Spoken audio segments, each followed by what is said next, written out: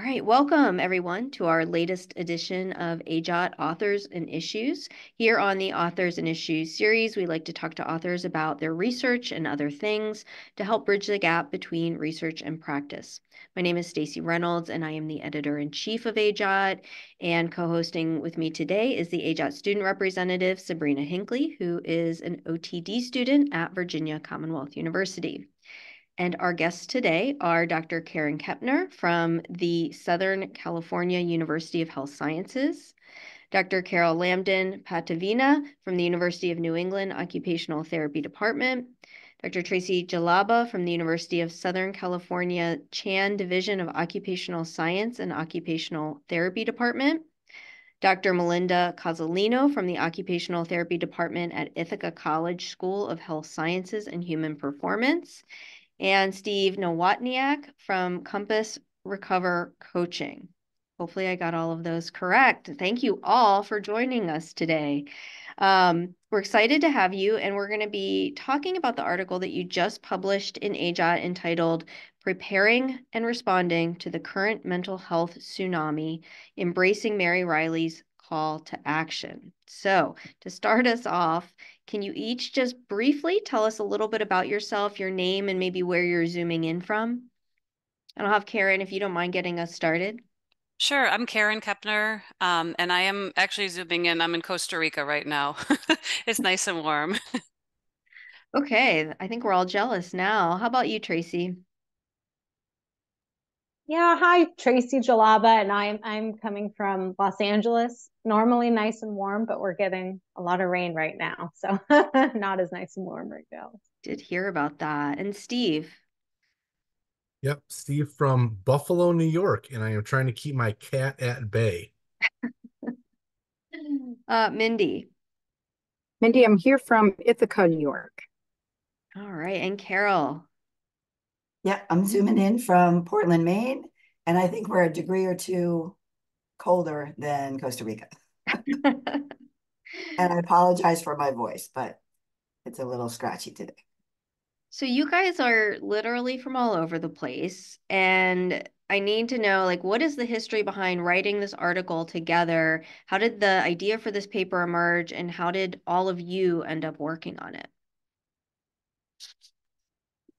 So the group of us represents a good portion of the AOTA special interest section, or the mental health special interest section, and the idea and the conceptualization came from that group.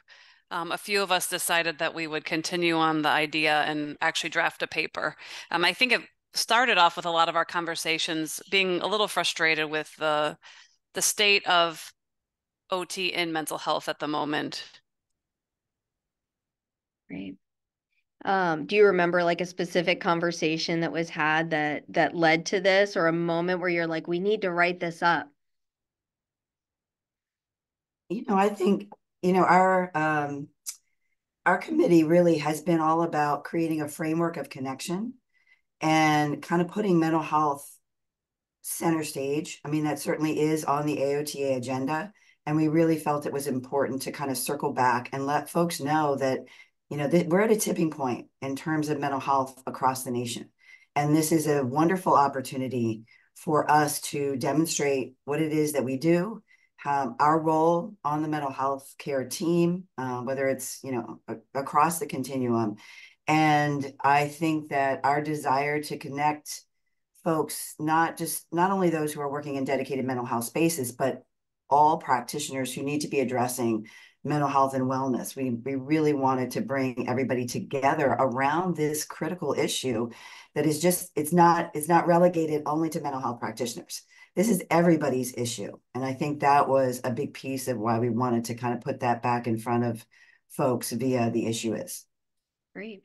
Well, that leads us into the title of your article, which again is Responding to the Current Mental Health Tsunami, Embracing Mary Reilly's Call to Action. So the question is, what is the mental health tsunami that you talk about, and what does Mary Reilly have to do with it? I can start.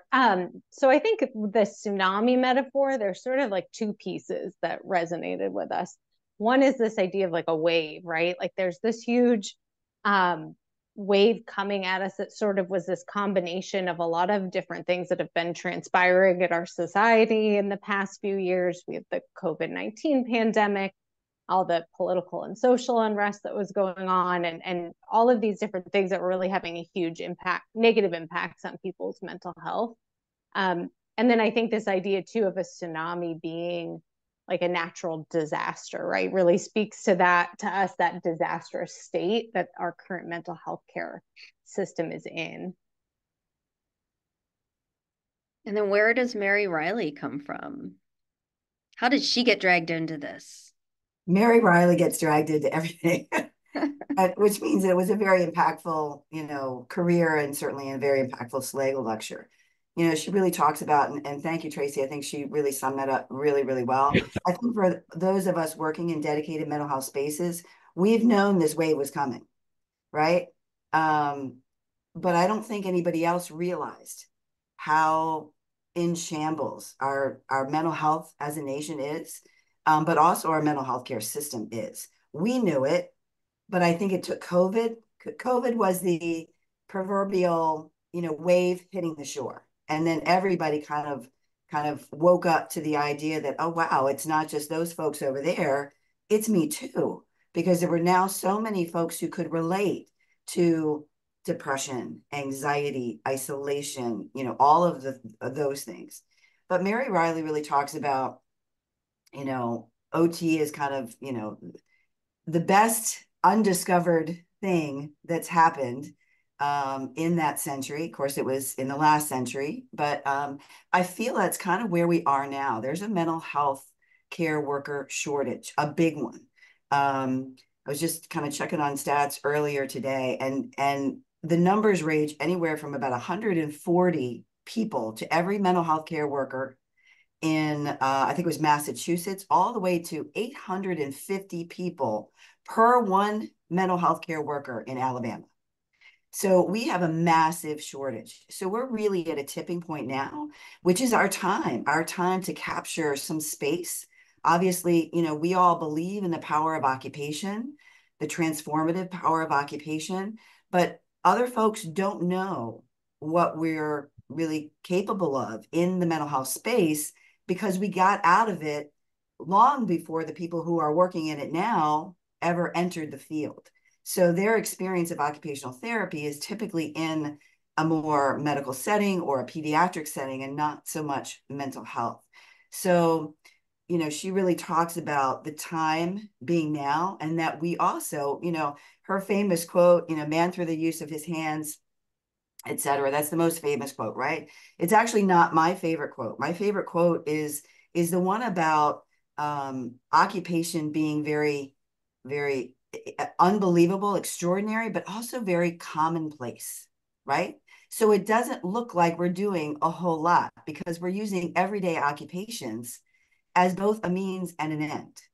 And so, but she calls on us to embrace that and to honor that for the power that it has. And we need to be shouting that from the rooftops across all practice settings. And I also think, kind of going back to your first question, Stacey, which is another reason why we really wanted this paper out here now at this moment, and we use the issue as a platform for it. We wanted to make some very clear, practical suggestions for the mental health that OT can improve, for people to start really thinking about how OT can be involved. And we thought that this was a good platform for it. That's great. And I think that plays into Sabrina's question, if she wants to go ahead and jump in here. Yeah. So you identified, a few challenges in your article, but one of the key challenges that you talked about was that people outside of OT don't really understand that OT can play a role in improving mental health. So I'm sure you guys have all been asked this question. People outside of our profession often, they wonder, what is OT? And I'm sure, like, I know me and all my peers, we all have our elevator pitch for our explanations.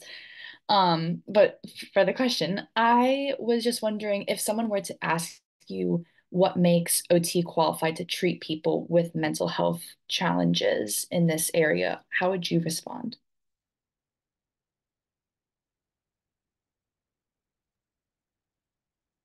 what I'll answer that a little bit. One of the things that I find is I kind of look at it a foot in a couple different worlds. So on one token, I'm a licensed occupational therapist. I also have my own mental health condition with a bipolar condition, and I put that out there because I'm in a safe place job wise to be able to disclose and try to help demystify and destigmatize the mental health space. And what I find is that there's really three things that are done for a person to live well with a mental health condition, with a mental illness. One is softening the intensity of symptoms. The second is to be able to have a more empowering relationship with the internal dialogue or the discomfort associated with the symptoms. But then there's also having a lifestyle that allows you to live a fulfilling, meaningful life while accommodating the needs of the condition. And what I find that occupational therapy really does, it helps an individual create a lifestyle that supports the needs of of accommodating the needs of the symptoms and also softening the intensity of the symptoms. Steve, I love the way you just described that. Thank you so much. Yeah, it's medicine by itself can't solve the problem, and it never will. It's a tool and part of the bigger process of living well. And I think that's a big piece too of what we bring to the table. And that is that we really honor the human experience, right? This is not about trying to pathologize human experience, which is very common, even in mental health care. You know, it's all a problem that we have to do away with. We have to solve it, get rid of it. And I think occupational therapy practitioners are very good at honoring the human experience and really listening um, for all the ways in which the person desires to enact themselves in the world, right? And the way that we enact ourselves in the world, we call occupation, right? Occupation isn't something out there. We are occupational beings. The tools and materials and equipment is outside of us, but we are occupation. And the way that we enact ourselves in the world is a direct reflection of how safe we feel, how competent we feel with ourselves, with other people, and with the environment. And so when you have, when you're experiencing, a range of emotional states or you're experiencing psychosis, that can create what feels like a very kind of unsafe space to be in. And so I think one of the roles for us as occupational therapy practitioners is to help create those safe spaces for people to embrace their human experience. And I think that's one of the things that we need to be bringing to mental health care, and that is a de-emphasis on pathologizing all things mental health. And we do a lot of that in this country. I just want to add one more thing about the role of OT that I've kind of heard, but is we create those safe spaces, we meet folks in the context that they're in, but we also really focus on providing a purpose, right? Like folks need to feel some kind of purpose in what they're doing. And I think unlike the majority of mental health practitioners, occupational therapy, we bring that to the table. I love that. And it leads so well into my question. And bear with me, I'm going to quote from your article, but I really loved this statement. It says, and I'm quoting, air quoting with my fingers, where therapeutic use of self, activity, and occupation are the primary tools of the occupational therapy professionals working in mental health spaces. These therapeutic mediums are often perceived by others to lack sophistication and therefore lack efficacy when compared to the more medical model intervention frameworks. So in my mind, not only do we have to advocate to be in mental health spaces, because as you said earlier, we've been out of them for a while as a profession, but we also have to be able to justify and support the use of our, again, air quoting, simplistic interventions. So I guess the question is, with that challenge in mind, we know we have research that says that occupational therapy is beneficial in some realms, but what would help support mental health practice specifically? What are the gaps in the research that really need to be filled? Are there gaps?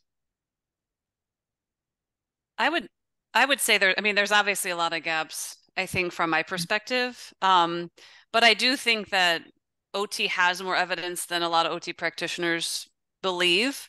And I think that there is a lot, if we uncovered from other professions, we still can borrow from other professions and adapt interventions from other professions to be occupation based or occupation centered in their focus. I think that there's a lot, just from a personal kind of professional standpoint, I think there's a lot of work we can do with sensory processing and sensory modulation in adult populations in particular, because I think that is a very unique gap that occupational therapy professionals in general have a lot of knowledge about. And I see a lot of other professions starting to recognize that. And I think if we can get in and get in there running and demonstrating our value and how you can apply that to occupation, I think we would be better received by other professions and also kind of establishing our credibility. But that's my take on the research, only because I think it's probably partially based on some of my other research I'm doing too. What about other folks? What would support OT practice in the settings that you're most familiar with? And it doesn't have to be research. I guess I was thinking of like, what do we come armed with to really justify what we already kind of know works? But what would support that? Stephen? Yeah, I think one of the most powerful, well, my experience has been the most powerful thing that a person can provide inside of the mental health space is therapeutic use of self. It's the relationship that provides hope. It's the relationship that provides opportunity. It's the relationship of sitting with someone during their discomfort and chaos, letting them know they're not alone and exploring what could be done in that space. That's what provides hope and opportunity. And I think that one thing that I think is really important is that there's what we do, but there's how we do it. And the peer movement is a whole civil rights movement of people with lived experience of the system saying the system is disempowering and oppressive. And when you look at what the peer supporters and the national guidelines for peer supporters to do, they created 12 values of what peer support is all about. And what I think that we as professionals, healthcare professionals, what we really need to do is listen to that, because that is the how it should be developed in order for it to be empowering. So I think a really important space for us to do is really listen to the peer movement, understand the values that the peer supporters say are important, and incorporate that into how we deliver our services. That's great. And we'll get the resource for that or a link for that to post below the video so people can access that and learn more. Carol, did you want to add to that? I think it goes along with what Stephen was saying in terms of, we continually want to have a seat at the table, but I think we need to think about what table we want to be sitting at, right? And I prefer to be sitting at the table with folks with lived experience who can vocalize what it is that they really want and what it is that they really need, instead of always trying to, the system is obviously flawed, it's privileged, and we need to be the ones that are breaking down those barriers. I know Steve and I presented at a conference, ISPS, which is the International Society for Psychological and Social Approaches to Psychosis, just to get the word of OT out there to other professions, folks with lived experience, care providers of folks with lived experience. And, it's really important that we are strategic about our partners. I don't think that partnering with those with lived experience has really been a high priority. And that's something that we really need to focus on. Stop preaching, not preaching to the choir, but, trying to sit at the table with medicine.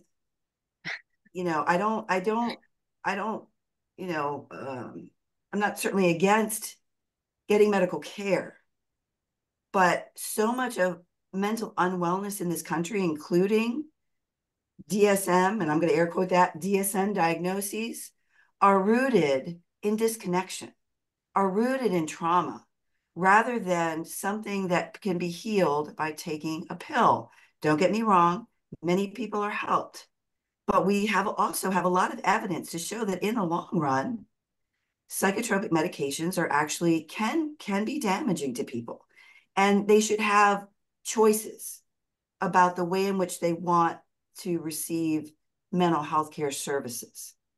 And so I also want to add that I think we need to be looking to our colleagues in occupational science. We need to be doing that work around general mental health and wellness and what creates those states and what creates states of mental unwellness. Because the folks that are doing that kind of work in OS are really going to provide such a rich, repository of information for us that we can use. And I would also argue that we have to push against the system. Quantitative data is not all there is. You cannot relegate human experience to stats. You just can't do it. And we have to wrap our heads around that. And we have to rage against the machine, if you will. And I think that's a big part of what this committee has really been about, is pushing back. Just because mental health care says it's so, doesn't make it right. And that's what we have to wrap our heads around. That's great. I know I went before, but I just want to piggyback one small thing on what Carol was saying. And that is, we also need to be aware of the ableism that we exist with. Because right now the system, and I'm speaking from experience from a bipolar condition, the whole thing is based on the bipolar is wrong and it's a sickness that needs to get fixed. So fundamentally, I'm flawed that needs to get fixed. That's different than recognizing that I have a different condition that needs to be accommodated. And so I think that when you have the system that says fundamentally I'm flawed and I'm always going to need some external thing to fix me, then I have a life where I'm wrong all the time.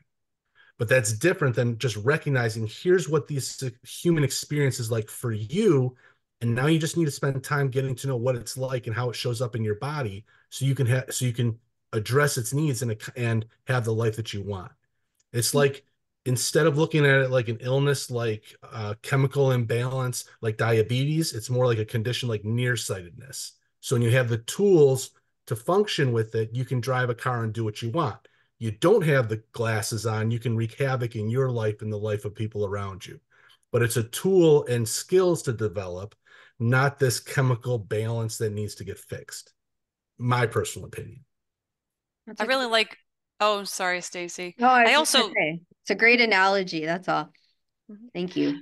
Steve, you kind of remind me too of some work that I think OTs or OT professionals and occupational scientists can really contribute well to, are these systemic changes that could happen. I've been doing a lot of work on the environment and how it impacts engagement and pro-social behaviors, and looking at how we can support people who have, various lived experiences through systemic changes. And I think OT and OS have a lot to offer there as well. That's great. Thank you, guys. I really like that analogy that you use. It makes so much sense. So as we know, there is a limited group of OTs dedicated to the mental health field, and we often refer to these individuals as mental health OTs. So in your paper, you kind of specifically wrote about how there's kind of a discrepancy, I guess, between this term, I guess. So is your paper written specifically for people in this group, or do you hope to reach a larger audience? And then for those reading this paper, what do you want, like, the big takeaway for them?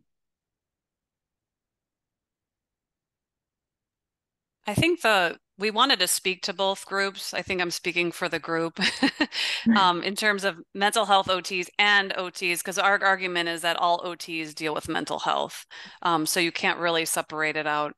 There are a group of OT professionals who work in designated mental health spaces. And so we have to recognize that they have a specialized expertise. But I also believe that our group was trying to include everyone in addressing this broken mental health system that we do have, because we all can take a part.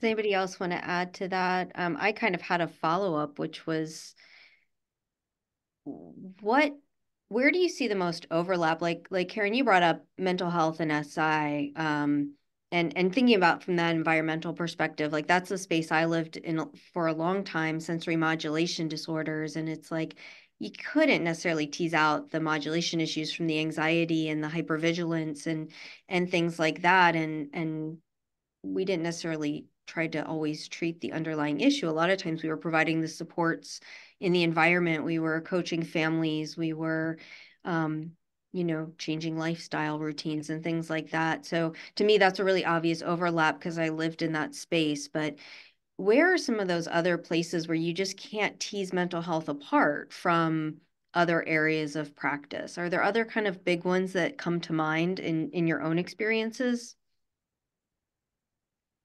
Worked a little bit in rehab, phys rehab. I'm sorry, Mindy, go ahead. I've talked a lot. Finish Okay. your thought, Stephen, and then we can go to Mindy. Yeah. How can you not have an internal emotional mental health process if you're dealing with an amputation, if you're dealing with a stroke, if whenever you're dealing with that, you have internal chaos, you have an internal journey that's going to be incorporating with this recalibration of existence and being able to find how you do things and redo it. So any illness, any injury has a mental health component to it. There is no separation there. And I think that if we don't acknowledge that emotional state that a person's going through in their recovery journey, then we are not helping the individual. Great. Yeah, I always, go ahead. No, I just said great point. Go ahead, Mindy. Yeah, I'm just to ping off what Steve was just saying. I always tell the students that I work with is are the people that we work with are meeting us at a really bad time in their life, right? So just as seems but what I was going to say that to your question, Stacey, was trauma informed care, right in line with that. I mean, we opened up about the pandemic and just think about, in the school districts, I mean, that's tons of OTs are working in school districts. You can't separate from trauma and trauma informed care. And I know Carol did a great show on that last year. Probably not show, but you know what I mean? Last year, you and your colleagues at the specialty conference that I thought really blew me away, actually, made me look at it in a whole different limelight. Because not only is it for OTs who work specifically in mental health arenas, it's all of us are dealing with trauma all the time, from, as Stephen mentioned, the amputee, the person who just suffered that and they're in the hospital, to second graders who are in school for the first time from after the pandemic. I mean, trauma is uniform. I would like to add that I think that there's a lot of emerging areas of practice that are coined by AOTA, or whatever whoever's defining the emerging areas of practice. But I think there's a lot of emerging areas of practice where mental health intersects. I would say like criminal justice, work in post-secondary settings, the transition to adulthood. I think there's a lot of places where OT professionals are showing up, but that they're finding that, yes, there's life skill deficits, but then it's kind of intersects with trauma and mental health conditions. I was just thinking working with refugees as another example. Or unhoused populations. A lot of OTs moving into that space, and obviously a lot of mental health needs there. Carol? Excuse me. Goodness, my voice is really going. I think, the healthcare system does not support outside of, well, even in mental health spaces, it doesn't support taking time to create relationships, to create safety. And so as long as that's true, we're going to be on this constant wheel to nowhere. We keep doing the same thing over and over and over again, expecting different results. And all anybody has is my own reality. I filter the world through my own, quote unquote mind that really can't be explained.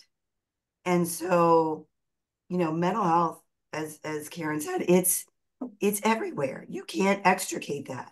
And also, we have to honor the folks who are doing the work in dedicated mental health spaces, who do have a whole nother level of expertise when it comes to, specific mental health conditions.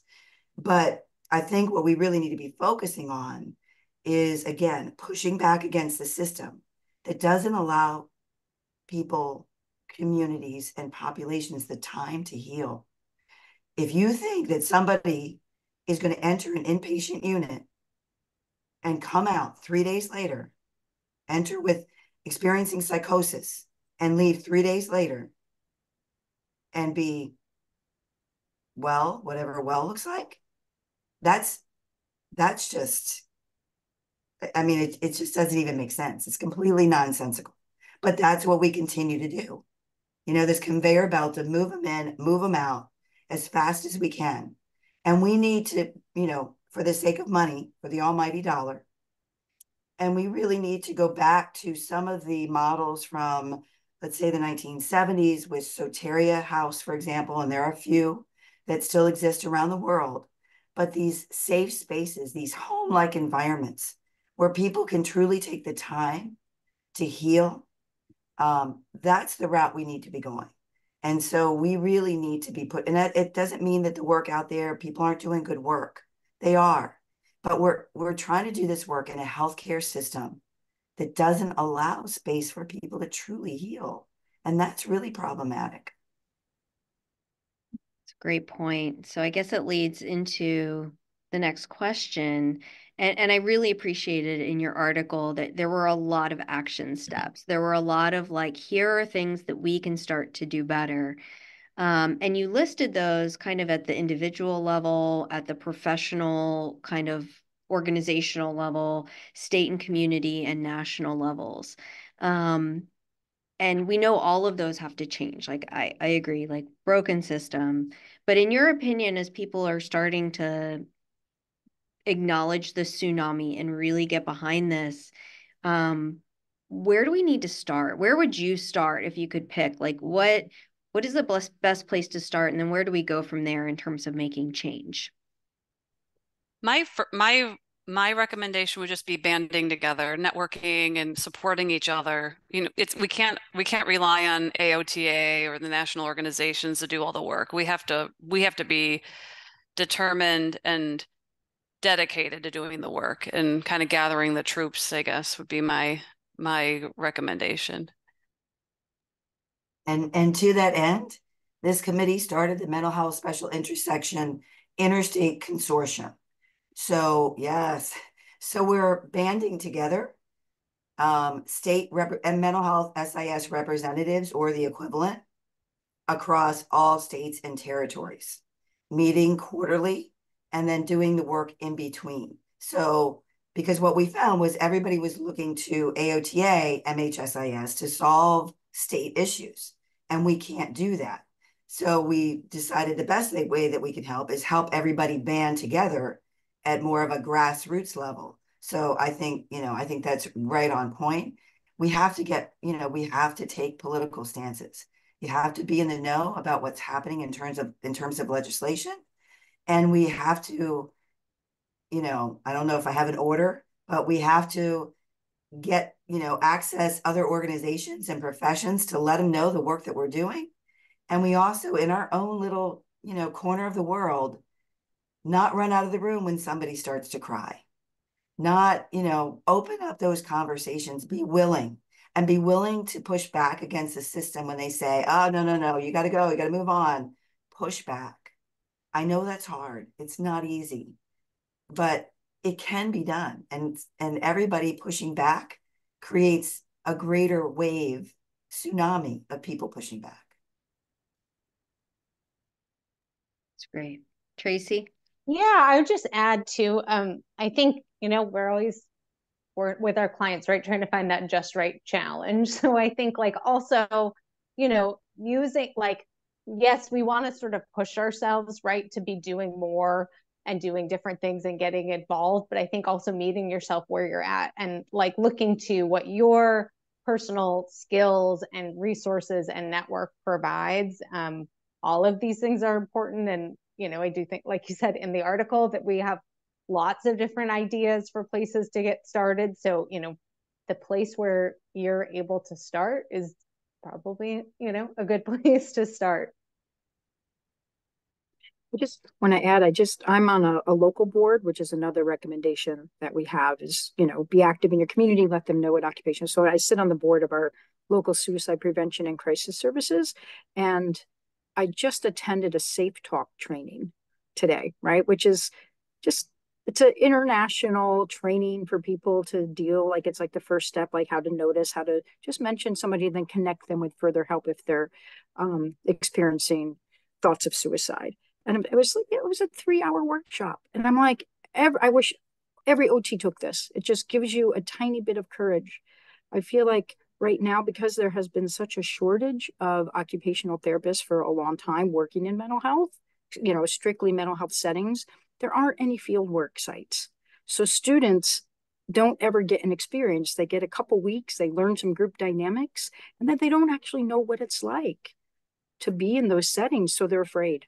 They're afraid they're not going to do. They don't even know what they're pushing back against, right? So I don't know if AOTA or somebody could, or me, I was just thinking, wow, we should get Safe Talk folks to come to conference, provide these free services so everyone can just be on the same page about some stuff, like little accessible, practical interventions or ways of being, I think could go a really long way in this gap in between. Big proponent of what we can do ourselves, just because our actions are the only thing that we can control, really. I mean, we can influence things, but our actions are our control. And as many talked about trauma and trauma awareness, I really think that we need to look at trauma safe or trauma awareness as a universal precaution, because every human being is an iceberg, and it doesn't matter where they come in the system with. What you see is only a small tip. Their history, their background, their experiences, their lifestyle, the situations that they've been through, that's a whole component there. And anybody could have a traumatic experience or a traumatic history. You don't know. So I think if we look at trauma informed care as a universal precaution, that can support someone no matter what they have, just like bloodborne pathogens and all that other kind of stuff is done as a universal precaution. So I would think that that's an important piece that anybody can do in any setting to be able to support with that, the how we do things.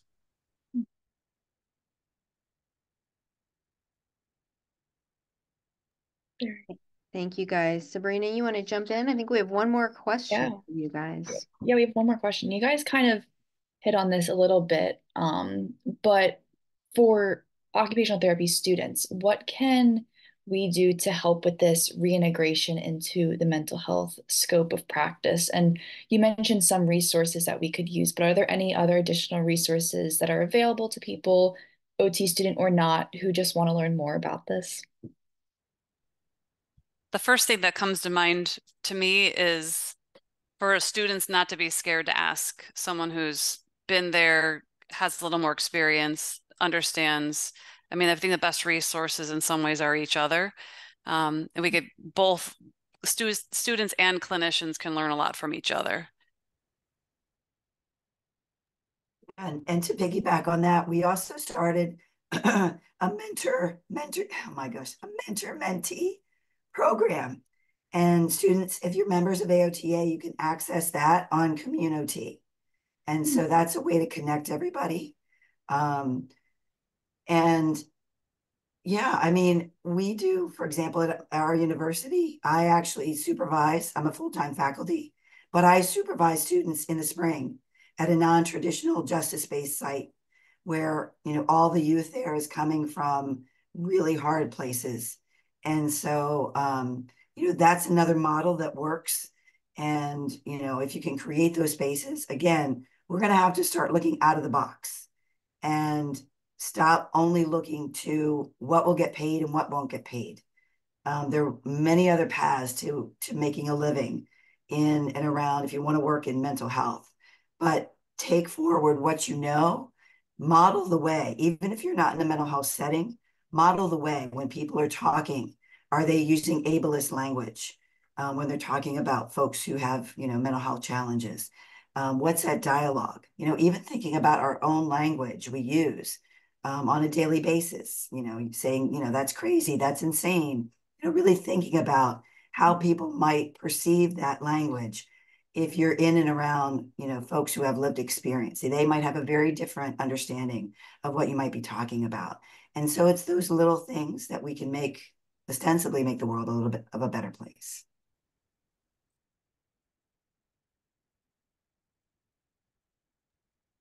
Those are some great recommendations and great starting points. And we'll, again, try to make sure that we provide some links for those resources. If you have watched or listened to any of our authors and issues sessions before, you'll know that we like to end every session with a little party game, just to lighten things up, but also to learn more about you as people as opposed to just scholars. So I have come up with our questions for today. I won't pin this one on Sabrina. Around the national event that is happening on Sunday, which is the Super Bowl. So I have 5 Super Bowl related questions, and there are 5 of you here. So I'm going to give a question to each person, but if you don't know the answer, you can ask one of your teammates. So Karen's laughing, and I'm thinking she doesn't know anything about the Super Bowl. So I'll ask her the first question, which I think is the easiest one. What 2 teams are playing in the Super Bowl this Sunday? Can you name one? Oh God, no, it's terrible. Like I get hardly any news from the US here. I do keep myself in contact, but football is not one. We do play a different kind of football down here. Who do I know has been actually decent? The Cleveland Browns, I know we're doing okay. I'm from Cleveland. I know they were doing okay, but I know they are not in the Super Bowl. I think I had to pass that one on to someone who knows. Who can help her out here? What 2 teams are in the Super Bowl? Steve? I'm from Buffalo, so I have a scar that the Kansas City Chiefs are involved in this whole thing. And that's where my focus and thing has been. And I believe 49ers are the NFC. That is correct. But So as I said, my scarring has been the Chiefs. That's terrible that now you remember me, or now that I remember, I lived in Cleveland Heights, Ohio, and one of the 2 brothers that were in the Super Bowl last year went to high school in my city. So I should have known that answer. all right, so this is going well so far. Let's see, Tracy, who is performing in the halftime show? Oh, I know that. Okay. Usher. Usher. Very excited. Very excited. Awesome. I think he's having some other people with him too, but Usher is the main performer. I'm looking forward to that. Carol, do you know who is singing the national anthem? I don't, because I'm still licking my wounds that the Ravens aren't there. Wait, how are you a Ravens fan? Are you a Baltimore girl? I'm from the Eastern Shore of Maryland. So Okay, we'll have to talk. I'm a Maryland girl. Oh, Can anybody help her out? Does anybody know who's singing the national anthem? It's country. Red hair. oh, not Judd. No. I think she has red hair. Reba's singing the national Reba. anthem. Should be good. All right, this one anybody can answer. If you are watching the Super Bowl or any football or any sporting event, what snacks and drinks are you going to bring to the game or bring to your couch to enjoy that sporting event? So you guys can all tell us what are your go-tos for snacks? What do you got, Mindy? Well, pizza. You All right. always have to have pizza. That is a good snack food. Steve, what do you got? From Buffalo, it's chicken wings with blue cheese, not ranch, blue cheese. And is it buffalo seasoning that's on the wings? It If could you're be a from Buffalo? variety. We've got charbecue and hot and mild and all that, because I'm a personal barbecue, like on the grill type person myself. All right. Carol, what about you? What snacks or drinks are you bringing to the game? Chips and dips, and can I say it, margaritas? Please, yes.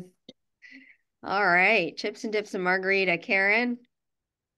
I was going to say a good nacho cheese dip is always a crowd favorite. Warmed up in a crock pot.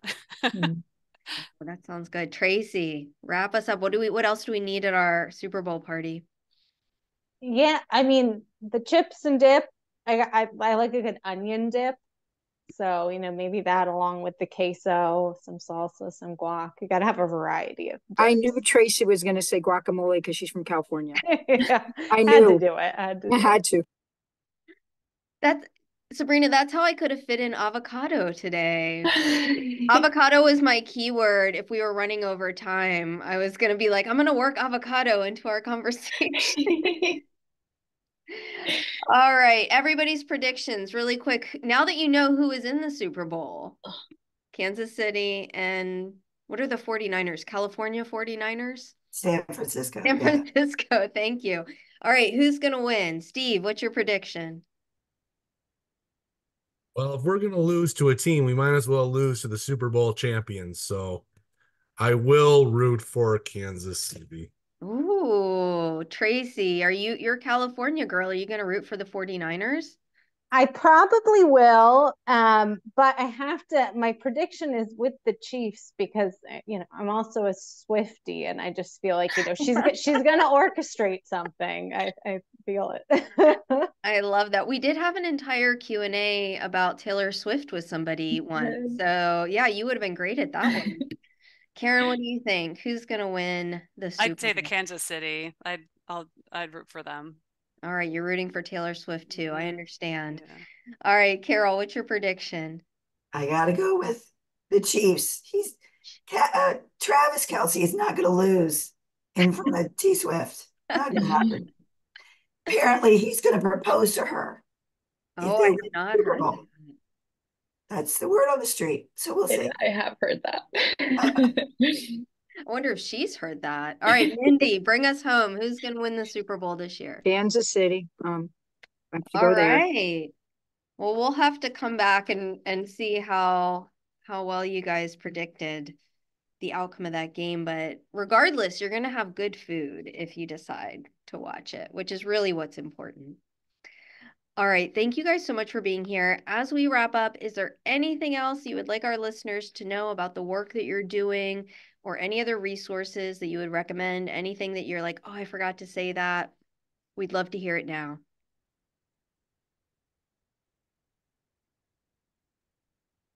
Not so much in addition, but the only two talking points that I would like listeners to leave with is number one, trauma-informed care is a universal precaution. And number two, it's not just what you do, but how you do it. Thanks, Stephen. That's great. Yeah, well, I can't top that.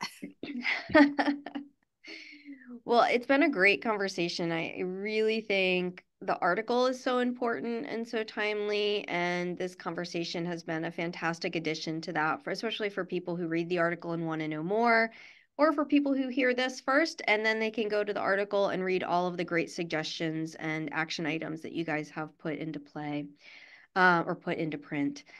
So we appreciate your insight. We appreciate you being here to help translate some of this work into practice. And just a reminder that the article will be published in AJOT full text and open access. So everybody can read it. They can access it for free on the AJOT website. So spread the word that people can get a hold of this and start doing these good works. Thank you guys so much for being here. Take care. Yeah. Thank you.